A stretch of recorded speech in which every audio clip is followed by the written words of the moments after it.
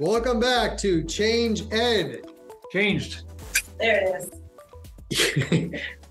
Your under 15-minute podcast about education, all the changes that are happening in education. And right now, we're specifically focusing on steals. I am your number one favorite host of all time, Andrew Kuhn. I'm a project consultant at Montgomery County Intermediate Unit. And here with me, competing for co-host position currently is Tony Marabito. And I just want to put it out there that we got multiple emails, multiple Twitter DMs that the show would crumble without me as your co-host. So thank you to my family. And go ahead. Fake news. Yeah. That's hurtful. Here for one episode. Don't you want to say your title, Tony? Staff Development Facilitator. Wow. Great to have you here. And here with us also, still interviewing, is Patrice, also out of the Montgomery County Intermediate Unit. Wow, it is super great to be in the same space with both of you. I feel the love every time we get together to record. Thank you. It's a real treat as we lead up to the holiday season. Continuing our conversation on three-dimensional learning, we're going to pivot a little bit as we dive deeper into this. And I just want to touch on how do the three dimensions work together. So we talked about what they were and kind of them separate, but the strength of anything is how do we integrate it so that it's working together? They're not meant to be silos. We presented them as their individual silos, but now we're bringing them together. And in this analogy that we use with the three pillars for education, we talked about knowing, thinking, and doing.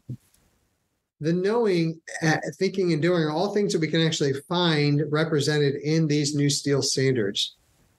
Knowing is actually our disciplinary core ideas, right? So that's the how are we going to divide up all of these sciences or our tech or our engineering or our environmental literacy? How are we going to divide that up? So we're dividing it up and kind of giving everything a category. As our body of knowledge continues to grow, new things appear, right? And we find out, where do they go? Where should we place them? How do we put them somewhere?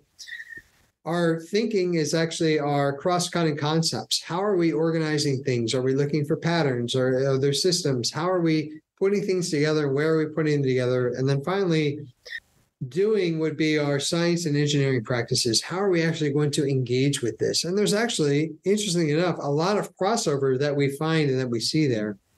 So I'm curious. I'm going to actually throw this first question to Patrice.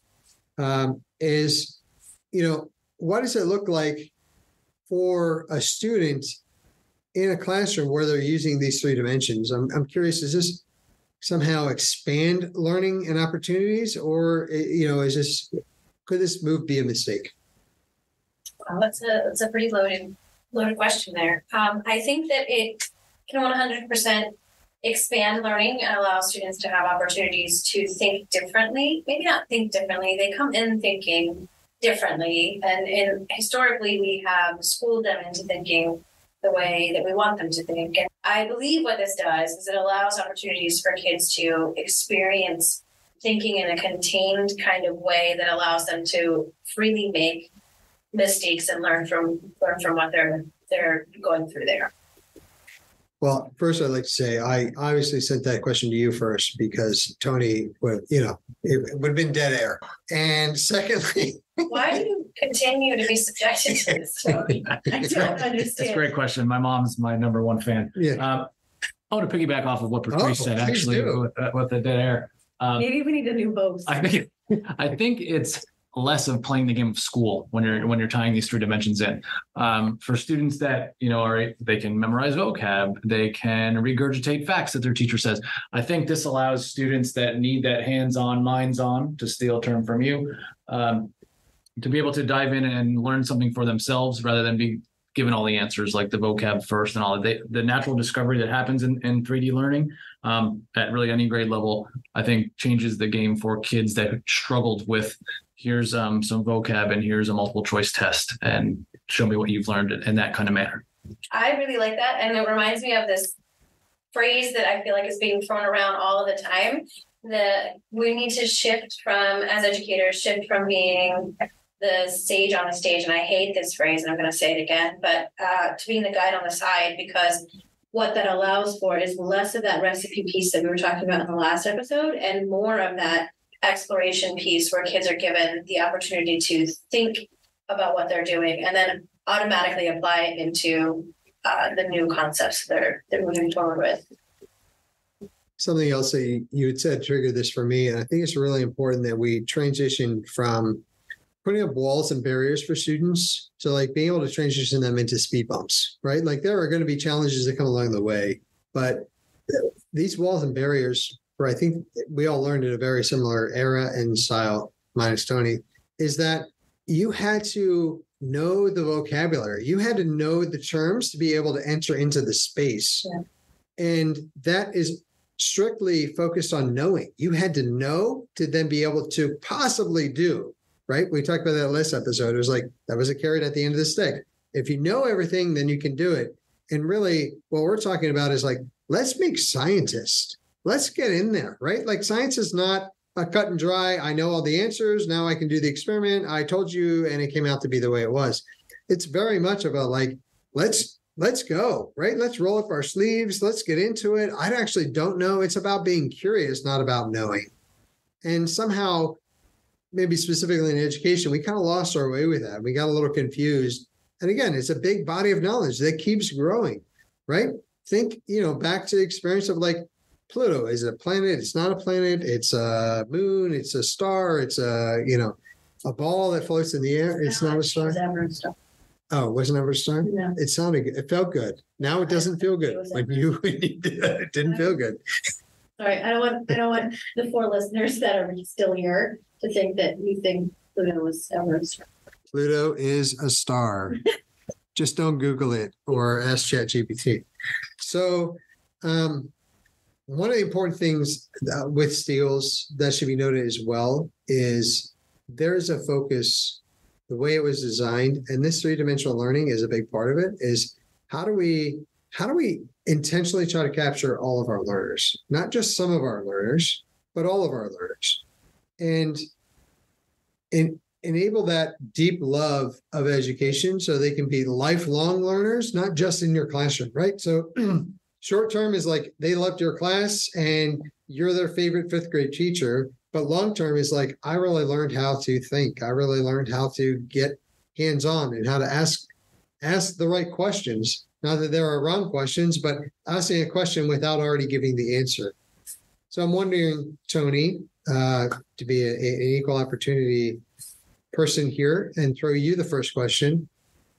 Can you think of what that might look like for you in your adult life? And I'll give you a little more background. Like, do you feel like you come to answers because, you know the answer? Like, are you pulling from background? You're like, okay, this is what it must be. Or do you approach it kind of more open-minded and you're like, how can we work through this and find the answer? I don't want to make any assumptions along the way. Well, I think that's a skill in and of itself, is to be able to be collaborative with others when thinking through something. So that's another skill that these students will pick up when using 3D learning, because they have to listen to each other.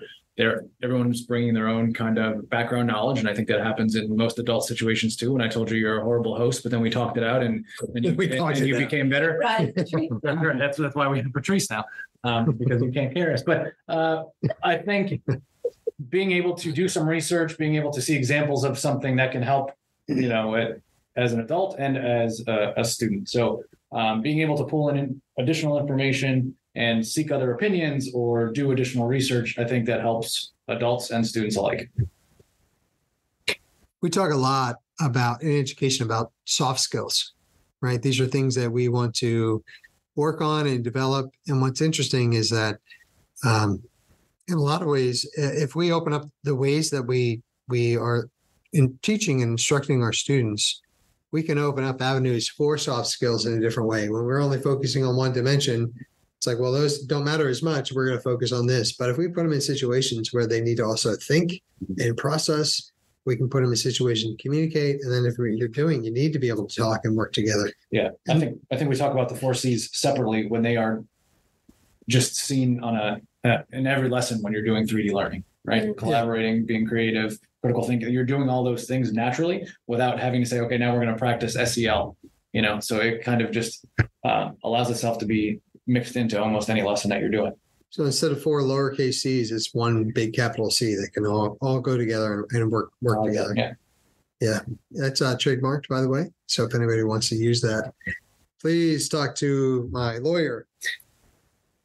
Patrice, I'm curious what this looks like and what you think the impacts are for teaching and trying to capture all the students in the room versus, when, we know that we're not necessarily doing that in education. Everybody's working really hard. We're doing amazing work in education.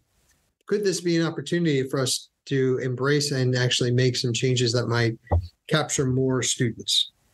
Yeah, I think that a lot of times what three-dimensional learning does is a natural differentiator. I don't even know if that's a word, but I made that up. I guess we can talk to your lawyer about trademarking that too. I think that what this allows for is multiple entry points without having to put too much of the ownership on the teacher to think of 14 different ways of presenting information. And so when we set up things like, I know we're not talking about phenomenon right now, but when we set up things like anchoring phenomenon and then pull it back and do all these secondary phenomena that go along with it, we are layering in the learning. And so we have entry points for all kids along the way.